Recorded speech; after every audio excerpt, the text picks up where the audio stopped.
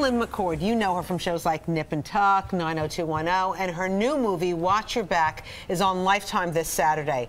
But she's also been taking on a role in the fight to end violence against women.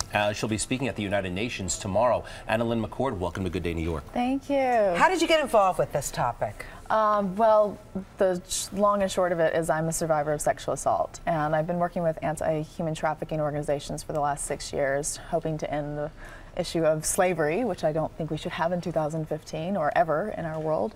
But this has, turned into one thing and another, and finally me being able to come out with my story and talk about your story. I mean, it's very shocking. I didn't know that, and obviously you're probably carrying a lot of scars from that experience. Without, I guess, getting into too many details, can you give us an overview of what happened? Yeah, well, I think the biggest thing I want people to know is I'm okay. I was assaulted, I was raped one night, but I'm not tainted, I'm not damaged. I still like having sex with my consensual partner when it's beautiful and it's a choice, but I really want to have a conversation about this issue. I've been aligned with No More as an ambassador as of last week, so this is really exciting because this is a campaign that is doing that. It's talking about it. So much of us think wrongly that slavery ended, in the 19th century, but it is happening right now globally. Tell us where the worst of it is.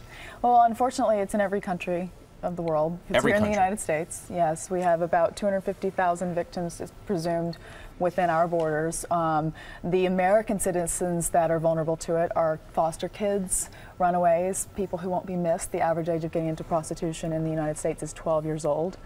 I work with an organization based in Cambodia, but obviously we raise awareness for this issue globally because we need to join hands and cross the aisle and actually fight this together.